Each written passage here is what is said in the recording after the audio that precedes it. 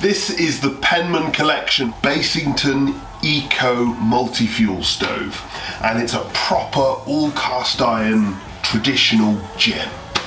Hi, I'm Gabriel. My family have always done stoves. We've had the biggest stove companies and the smallest. I've been the warehouseman, the delivery boy, the fitter, the salesman, the managing director, and now I'm no longer a managing director.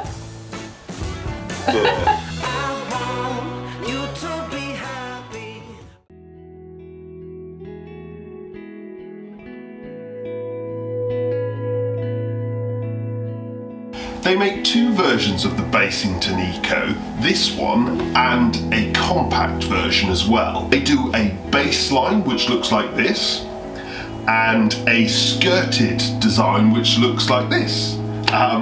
All three of the different versions, so this one, the baseline and the sort of skirted design, they do all of those in enamel as well, and then they have a log store version on top.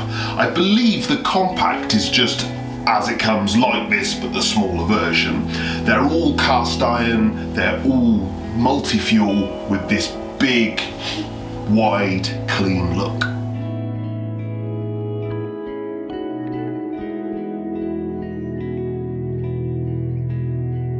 Okay, let's light it. This being a multi-fuel stove, it is, I like that door opens all the way.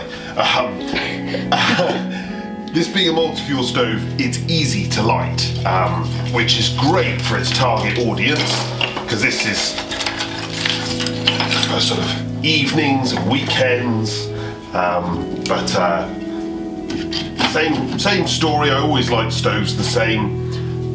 A few logs on the bottom, and then I chuck some kindling in.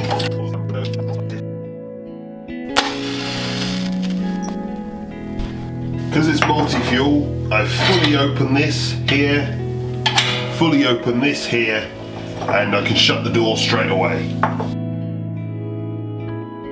I had to play around with the kindling a little bit, but it's an easy stove to light. It was up to temperature in a quarter of an hour, and now I just flick this across to closed and close this one down a bit. We're up and ready to go. Like almost everything nowadays, it's eco design and DEFRA approved. What isn't completely standard is it runs as high as 84% efficiency, which is surprisingly high. It also stays beautifully clean, and I haven't had the sort of misting issue which you get with some high efficiency stoves. So this earns its 9 out of 10 rating. It didn't get 10 simply because I couldn't actually run it overnight to see whether it still was clean after overnight use, but it's a very clean stove.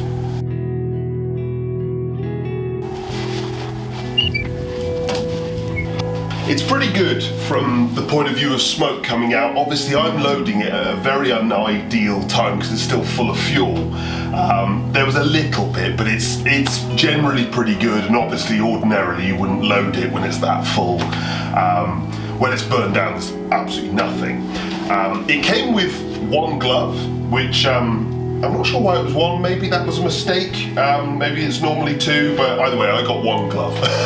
It's the wrong one for you being left-handed, isn't it? Oh, yeah, but it does what it does. The thing that I was impressed by is its tool. Now, most little cast iron tools that you get, they're really cheap. They're sort of, you have to be almost apologetic about the tool because it looks like it was made by a 6-year-old. But this is a proper, solid cast iron tool that, you know, looks sort of interesting. It feels solid, it's proper. Obviously, it being a full cast iron stove, all of these controls get hot. So, you know, you've got, I mean, I flick that across with this. I've even done that, which I'm sure you're not supposed to. You're supposed to use the glove, but either way it works. And this ends for the ash pan. It just was a nice tool, so I thought it was worth mentioning. In terms of controllability, we'll go from fully open as we are now, to fully close down. And that's with the DEFRA kit installed, so it responds really well. It's not sort of super controllable, designed for running all day or night, but it's definitely good enough. We test fuel economy by getting the stove up to operating temperature and then burning a single net of kiln-dried logs on it. This one ran for 7 to 9 hours during our testing, so it did pretty well. It wasn't spectacular, but it was certainly good enough. I mean, anything running at 84% efficiency is not wasting any fuel, but it's obviously a stove that's more focused on evening and weekend use as opposed to all day, all night. Well, the handles get a little bit hot. The grate is a little bit of a pain to use and not that effective at shaking ash down.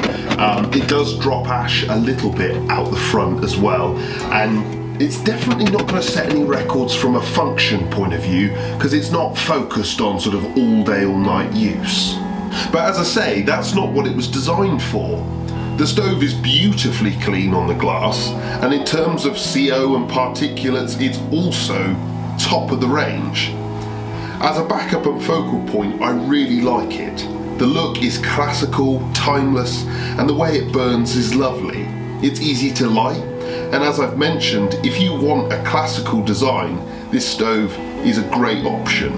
If you're looking for a stove to heat one room for the evenings and weekends and you like the look of it, then you've got to put it on your viewing list to go and see. Maybe it's just that it suits my house, but I'm really quite taken with it. I think it looks really lovely. I love it. Yeah. Yeah, it just, as I say, it could be in part because of my house, but I think both of us just love it.